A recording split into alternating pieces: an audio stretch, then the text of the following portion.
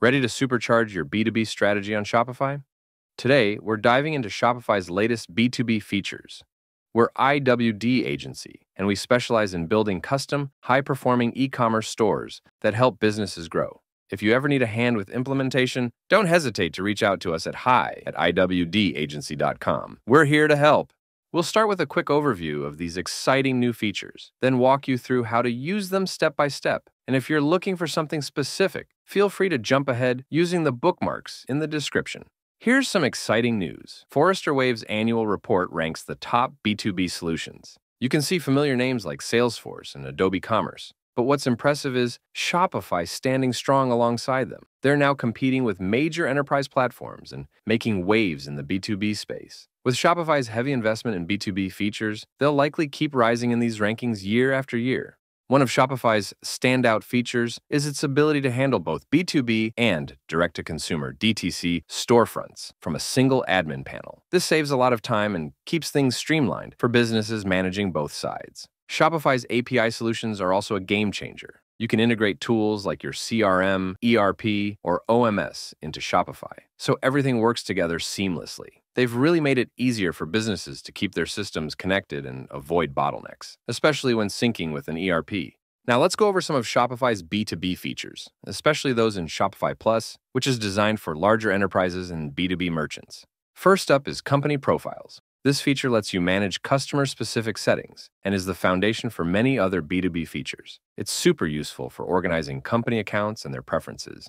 Then you've got customer-specific catalogs. For example, if you're a uniform supplier working with large retailers like Target and Walmart, each customer can have access to a catalog tailored just for them. This means that Target would only see the uniforms and products relevant to their stores, while Walmart would have access to their own unique selection.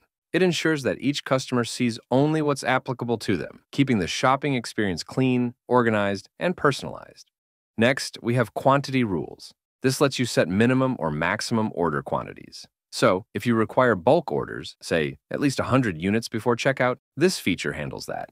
Then there's volume pricing. This is tiered pricing based on the quantity purchased. Basically, the more a customer buys, the bigger the discount. It's a great way to incentivize bulk buying.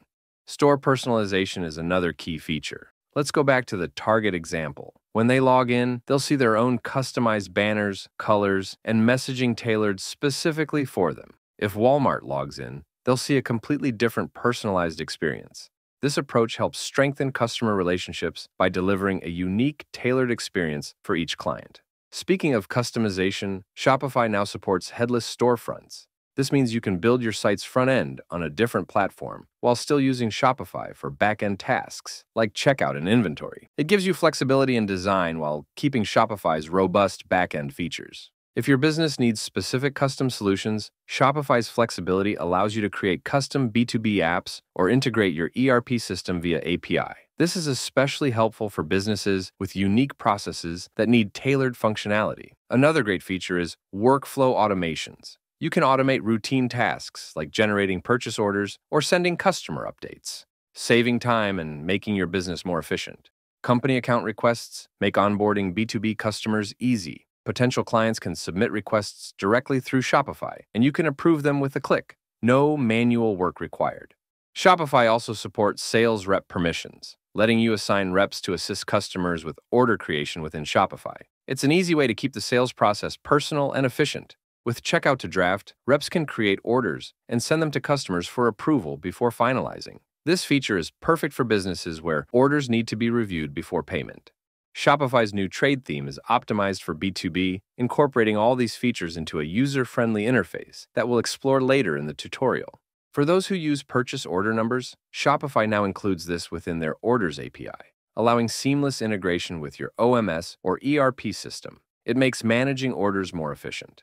Another time saver is the Quick Bulk Order feature, which simplifies large orders for customers. This is especially handy for businesses handling high-volume purchases. Shopify has also introduced flexible payment options, like Net 15 or Net 30 terms, so you can offer payment plans that suit your B2B clients. Easy reordering is another helpful feature, allowing customers to quickly reorder products they frequently purchase. It's a huge convenience, saving time for both you and your clients. For repeat customers, vaulted credit cards store payment information securely, so they don't have to re-enter details for every new order. This makes the checkout process faster and smoother. And finally, Shopify has added PayPal payments and a variety of custom discount options, giving you the flexibility to tailor pricing and payment options to meet your customers' needs. Now, let's dive into the demo showcasing Shopify's B2B features. We'll start by adding a company, which is the backbone of many B2B functionalities in Shopify. First, navigate to the Customer section and click Companies. There's already a sample company called Snow Devil, but let's add a new one. Click Add Company in the top right corner. Enter the company name, for example, IWD Agency. Then choose the main contact. Let's select John Doe. You can also add the company's address, set payment terms like net 30, and configure their checkout options, such as limiting them to shipping to one address at a time. You can also enter a tax ID and decide if the company is tax exempt or subject to taxes. Once the company is added, you can start customizing it further. You'll be able to create orders, add locations, and assign staff members like sales reps.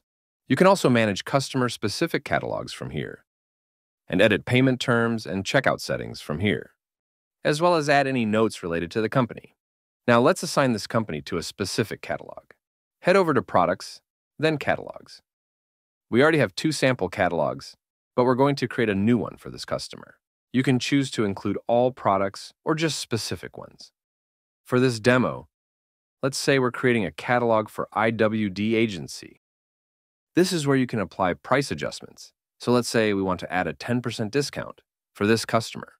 You can also configure if new products should automatically be added to this catalog and specify locations if the company has multiple branches, like if they need different uniforms for Target's New York and Texas locations.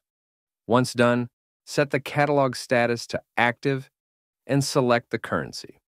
Now that you have your custom catalog set up, you can begin adding products here, just as you would with a regular catalog. Now let's take a look at products and pricing.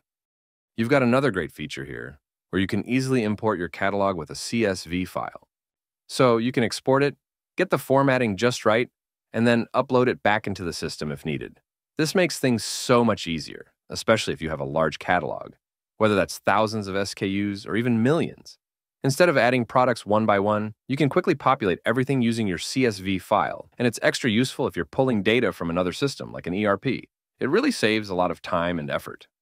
Next, let's talk about pricing rules. You can adjust minimum or maximum quantities a customer must order. You can set your increments here. Let's say a minimum of 10 units and a maximum of 1,000. You can also set up volume pricing.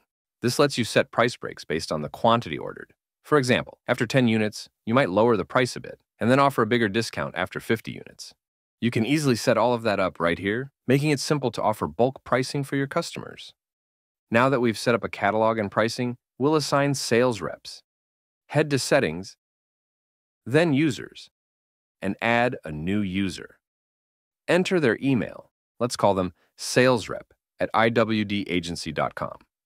After that, we'll assign them a role, so we'll go ahead and select the sales rep role. You can also customize permissions if needed. But since we've chosen sales rep, the permissions are already set up for us. From here, we can manage how they log in and control which stores they have access to within the company settings. Once everything's ready, you can send them an invite, and they'll get an email to activate their account. Lastly, let's walk through creating a purchase order. First, under Products, click on Purchase Orders. Then let's create a new one. Here you can select a supplier if needed. Next, we'll set the payment terms, let's say net 45. You can change the currency here, but we'll keep it in US dollars. You can also set the estimated arrival date, and for shipping, we'll choose UPS from the drop-down.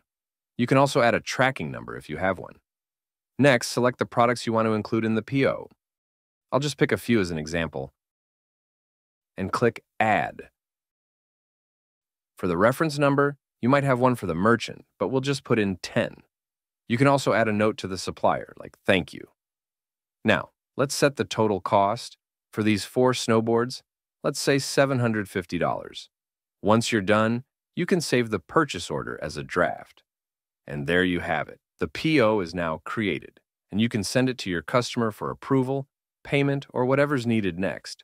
That's the last thing I wanted to show you in the admin panel. Now we'll jump over to the trade theme. This is a free Shopify theme designed specifically for B2B customers, featuring a user-friendly UX UI that supports tiered pricing and easy reordering. As you can see in this table, you can select multiple items to add to your cart all at once. It makes it super easy for B2B customers, who usually need to order in large quantities. The great thing about the trade theme is that it comes with these UX UI elements already set up, so you won't have to start from scratch. Plus, many of the features you find in the admin panel are also built right into the theme, making them easy to use right away. Just keep in mind that you'll still want to customize it to fit your specific business needs. Anyway, that's all we have for you today. If you have any questions or need help implementing a B2B solution for your company, feel free to reach out to us at iwdagency.com. We're here to help, and we'll see you next time.